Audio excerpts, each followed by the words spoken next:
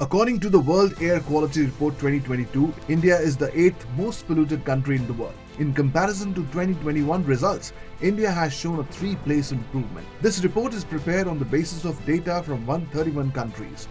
65 of the top 100 polluted cities in the world are in India. Most polluted cities are India's Delhi and Bhiwadi. Also includes Darbhanga, Asopur and Patna. The study claims that India could lose rupees 12.3 lakh crore due to air pollution. It is evident that increasing consumption and human activities in our cities are negatively impacting the quality of the air.